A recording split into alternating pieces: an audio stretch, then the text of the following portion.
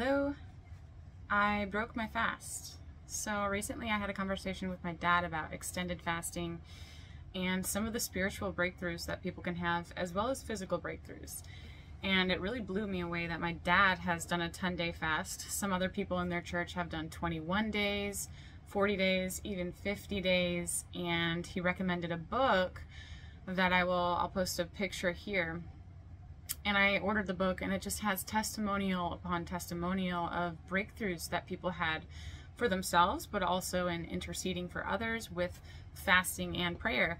And so I just wanted to do it right away. I know that I can fast. I am metabolically flexible. And so I decided that I would do a 5-day fast before I head off to my retreat. And started out strong. And then I did a workout yesterday at CrossFit, and I felt like I was modifying the workout so that I stayed in fat burning zone. And I did test my blood sugar, tested what I was burning when I got home, and I was burning pure fat. And I felt it. But then I really felt like this is not the right time. Why?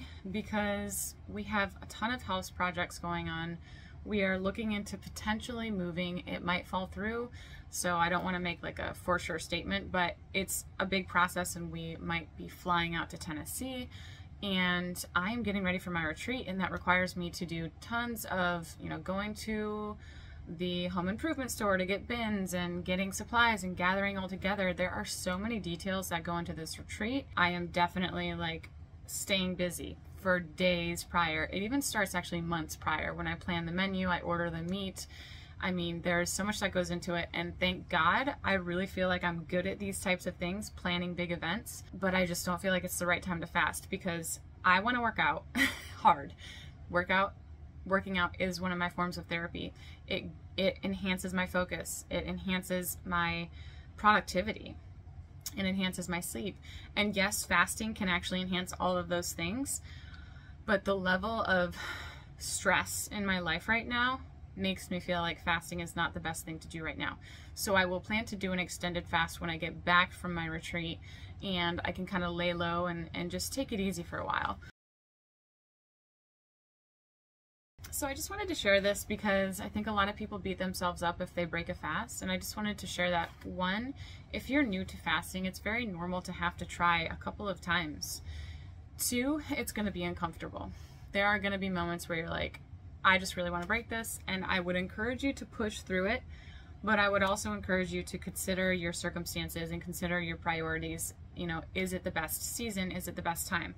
I really should have considered those things before I committed to the fast. So what I wanted to be a 5-day fast ended up being a 24-hour fast, and I really believe that you can still get benefits from different types of fasting. You could do alternate day, you could do one meal a day, you could do 5 days, 21 days, work yourself into it, but also just make sure that you're in a good season of life. When my dad did that 10-day fast, he took time off of work because it would have been too stressful to do his work and also fast at the same time, and I think that is very wise.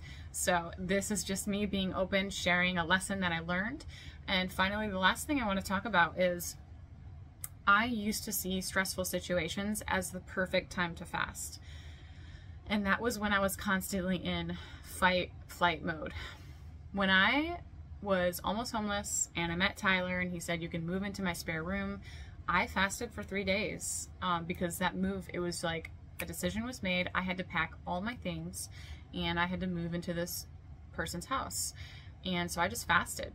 And I look back and it was like, it was easy because I was already in fight-flight mode, and I don't think it was the right thing to do for my body. Now that I've healed and I am not in fight-flight mode all the time, I really appreciate properly nourishing myself. I appreciate being in that state of rest that I didn't even know back then.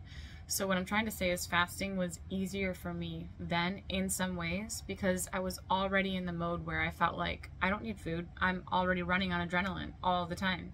Now it's kind of like, oh wow, this is a major shift from where I usually am, which is super like restful in that flow zone, that flow state of mind which is a real state. It's where you just like flow from one activity to the other and it just feels really good. You're really productive. You have great focus. I'm there most of the time. Praise God.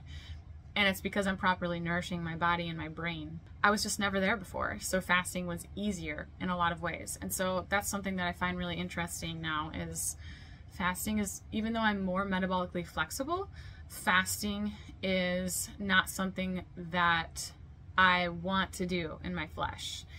And I'm excited because that presents a new challenge. So I will definitely consider, you know, when is the right season for me to do an extended fast? And I'm excited for that. I created a fasting circle on the fasting app, and that's a free app, and it's just a fasting circle so I can see, you know, if other people are in my circle. So the next time I do an extended fast, which I'm sure will be around the corner, I will be sure to post that on my Instagram story in case anyone wants to join me. So I just wanted to share. I'm learning from my experiences, and that's how life goes, and I'm super grateful. I hope you guys have a great day.